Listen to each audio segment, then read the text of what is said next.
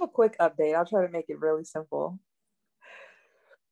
I started about, I think 6 weeks ago.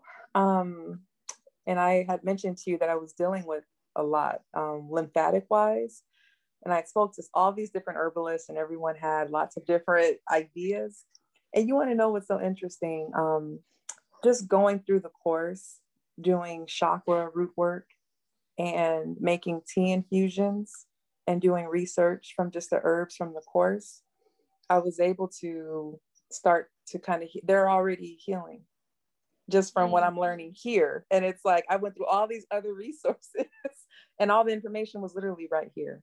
And I believe I am a firm believer in the power of teas and tea infusion, even more so than capsules. And I'm loving this process and this program. So thank you, Salima.